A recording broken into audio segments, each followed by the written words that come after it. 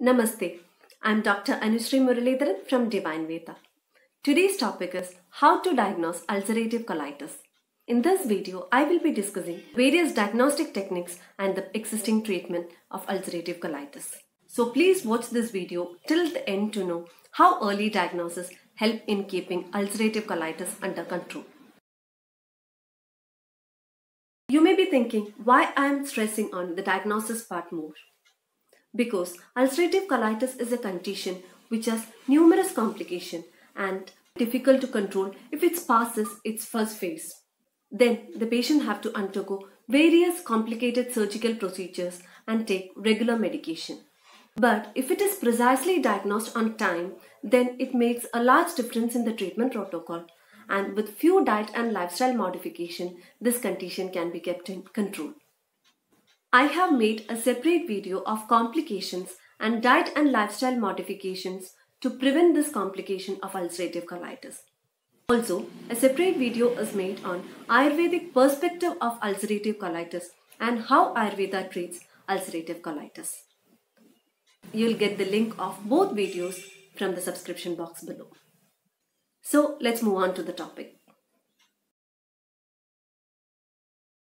If you have seen my last video, you may be familiar with the term ulcerative colitis. Ulcerative colitis is a chronic inflammatory bowel disease which causes inflammation and ulcers in the colon. It affects large intestine and sometimes rectum as well. First part of diagnosis is the interrogation with the patient, in which patient may complain the difficulty due to the following symptoms. The symptoms are abdominal pain, blood in stool, cramps in abdomen, diarrhea with or without blood and pus, canker sores, anemia, abdominal sounds, urgency to defecate, incontinence or uncontrolled motion, weight loss, fever, fatigue, inflammation in eyes, joints and skin in some cases, skin rashes rarely, decreased appetite, dehydration. By watching out these signs and symptoms, a large part of diagnosis is complete from the medical history itself. Moving on to diagnosis, medical history of the patient, including family history, is to be taken first, followed by physical examination and investigative techniques. First investigative technique is complete blood count. It can look for anemia due to bleeding. A low RBC rate shows anemia. Elevated WBC and sedimentation rate is indicative of inflammation. Liver function test and renal function test is also done to check the proper functioning of liver and kidney respectively. Stool test. Occult blood is done to check the presence of blood in stool microscopically. Cal protein. Elevated cal protein shows inflammation in intestine, but sometimes it may be elevated before the appearance of symptom, which can give a false notion about this test. Confirmatory investigations. Colonoscopy.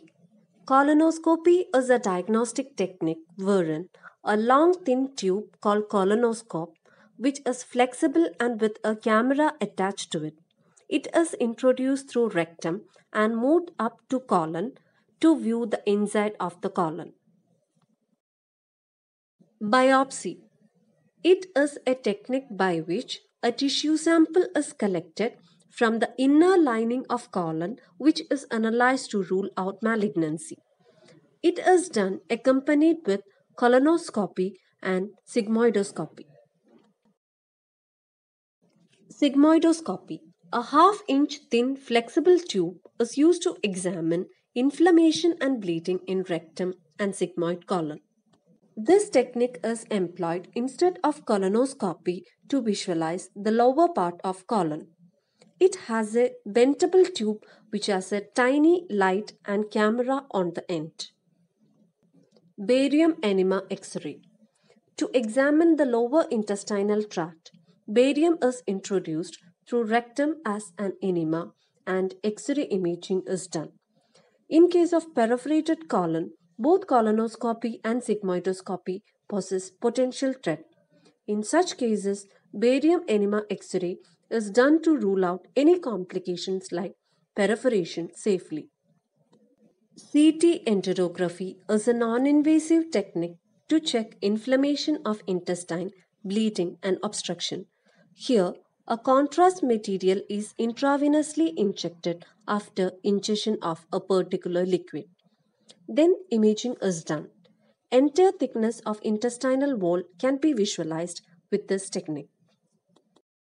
MR enterography, magnetic resonance enterography, is a radiation free technique which helps to visualize soft tissue with high resolution by using radio waves instead of X rays.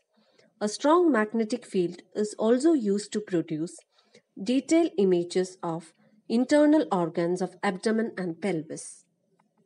Video capsule endoscopy, a diagnostic tool to visualize the inside of the intestine. This technology is employed to know the exact location of inflammation, by which conditions like Crohn's disease can be ruled out. Here, a wireless video capsule with a camera and light source is swallowed by the patient, which moves through the gastrointestinal tract and visualize the inside of the GIT and is excreted normally.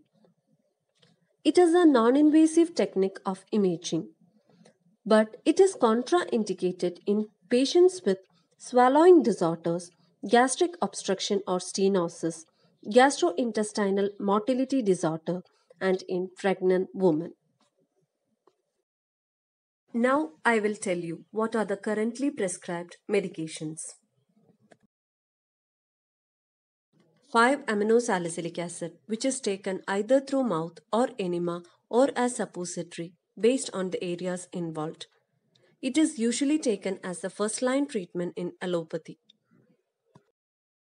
Corticosteroids are also prescribed by some doctors, but it leads to long-term side effects. Immunosuppressant drugs, which suppress the immune system and reduce inflammation and other symptoms, are also given, but it is also not a permanent solution.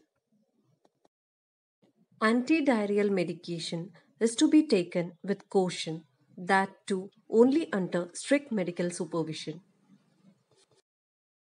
Biologics or anti-TNF therapies are antibody medications that block the inflammation. They are the recent advancement. Antibiotics. Usually, ulcerative colitis patients find ease after consuming antibiotics because inflammation subsides fast by taking antibiotics. Some patients may tell this during history taking. But all these medications are not permanent remedies.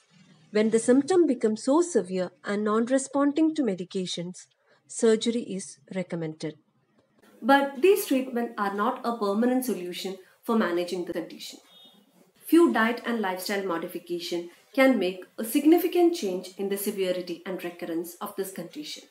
I hope all those who are hearing this got an idea about ulcerative colitis. Please don't forget to click the bell icon for the notifications of new videos.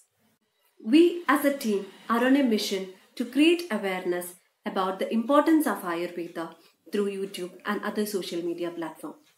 So I request all of you to share this video with your relatives and friends. Thank you for listening. This is Dr. Anushree signing out.